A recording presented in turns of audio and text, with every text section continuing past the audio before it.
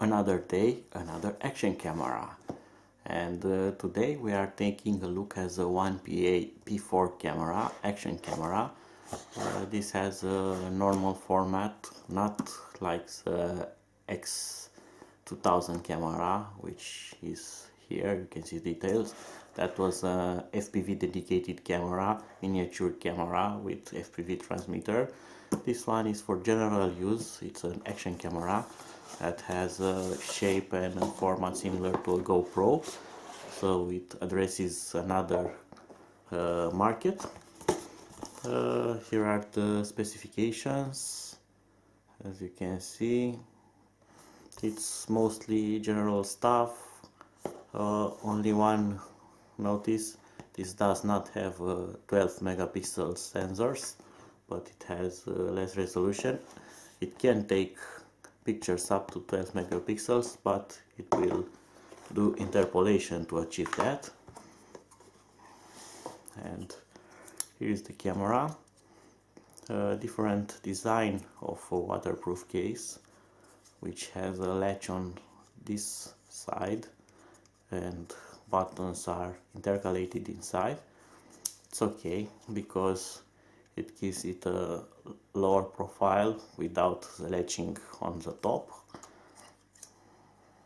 and uses known fixing hardware, screws, mounts, and the ones that you get on a GoPro. Let's see it closer, and it looks like this. OnePaa P4, 2-inch LCD screen, 2 buttons here. One it's also used for Wi-Fi.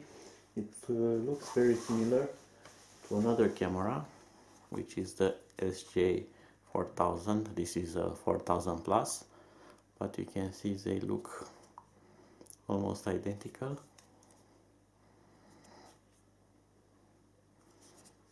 This one has a smaller screen, this one has a larger screen. Let's see if it powers on.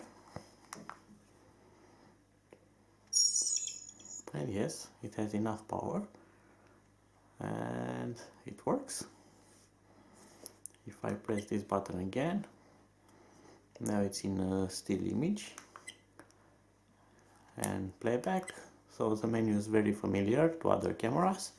And here we get all the settings. Let me zoom in the camera. That should be better. So we get resolution. This camera can go up to Full HD, 30 frames per second, which is enough for most users.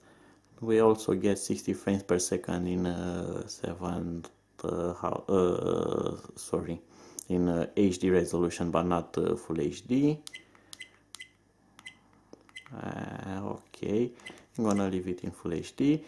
We have loop recording option, FOV, you can select the field of view, wide dynamic range, this will improve contrast in some situations. You have motion detection, this will trigger on a recording when something moves in front of the camera. Audio, you can enable or disable audio. A volume for microphone, sensitivity, timestamp. I usually disable this. TV out. This camera has video out. You can use it even on a aircraft, on a quadcopter or so on. You can connect a micro USB cable with video out to a transmitter. And it also has a micro HDMI here. TV mode, you can select the protocol, OSD, on-screen display. The camera can do video lapse. It takes photos up to 12 megapixels. You can select their quality, sharpness for the photos, white balance. You have some presets here, also some color effects.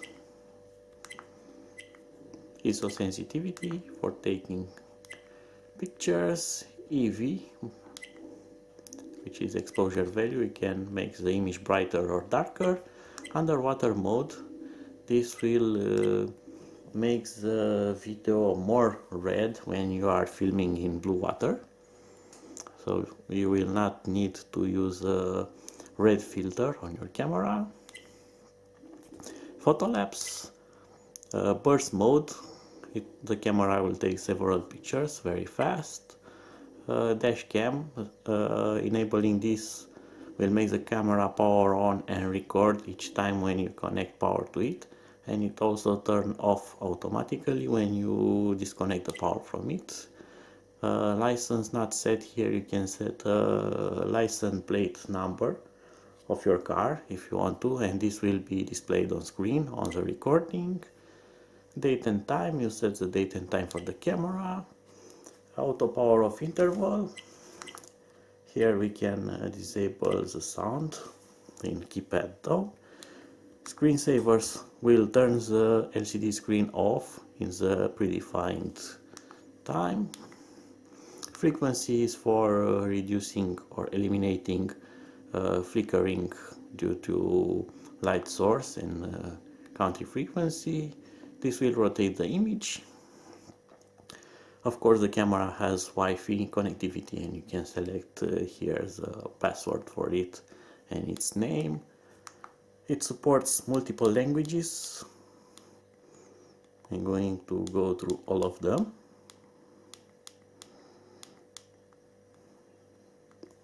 Alright, I'm going to let it in English.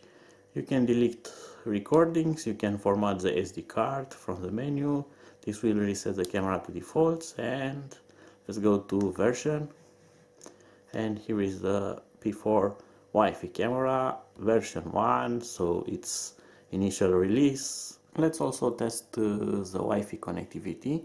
I'm going to enable it by pressing this button here.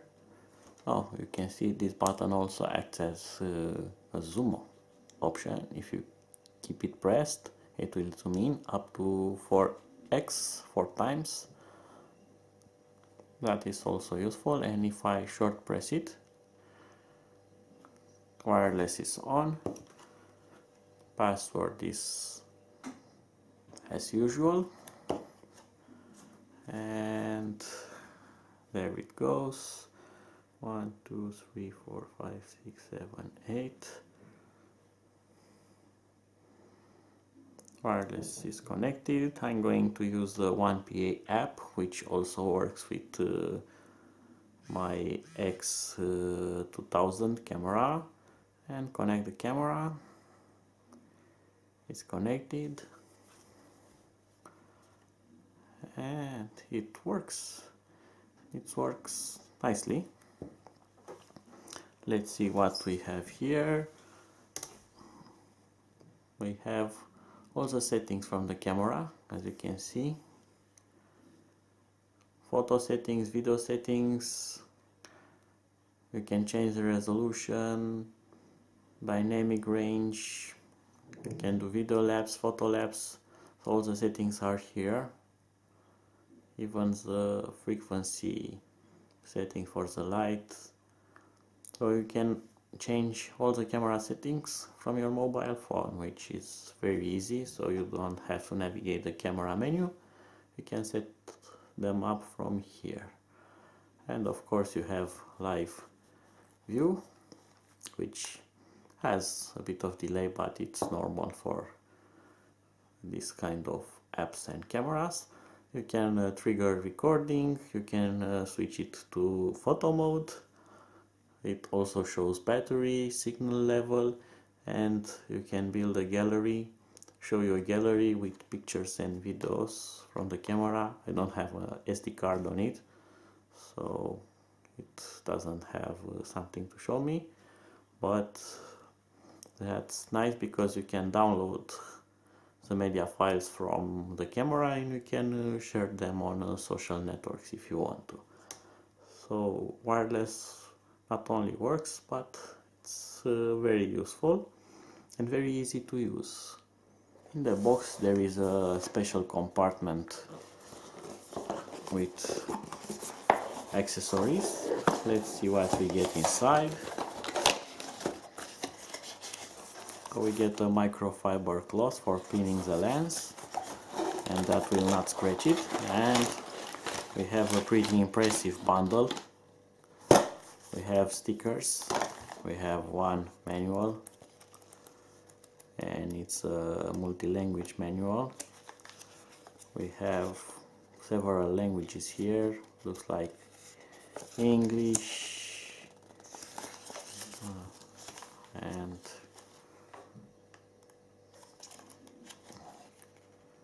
German and Russian and of course Chinese. So pivots and screws, of course. We get a micro USB cable for charging it and transferring data, other pivot. We have quick release mounts, adhesive mounts, and we also get this nice mount that has a screw. This one can go on a tripod screw and you don't need to use the adhesive pad. And this is a J-buckle, quick release, tripod adapters and monopod adapters, of course a bicycle clamp for handlebar or other tubular frames, and we get a open frame, which is very nice because most of the camera use a proprietary clamp that holds the camera somehow and has a screw up and down. This is more than welcome. It's more like a GoPro open frame and it's more useful, and you can see it has an opening here and an opening here also on both sides, so you can put the camera up or down as you need. So not only practical but also useful. Sorry. And those are the accessories, are pretty standard, but this frame is more than useful. On the camera, let's see what battery it has. I'm gonna take the cap off. The cap is off,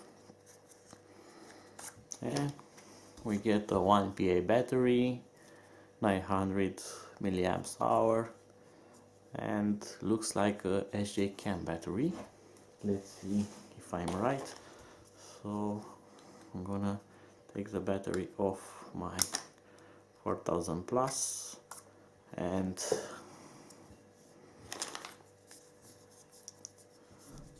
you can see they have the similar size. Actually they have the same size, so you can use SJ Cam batteries with it or OnePaa batteries in SJ Cam.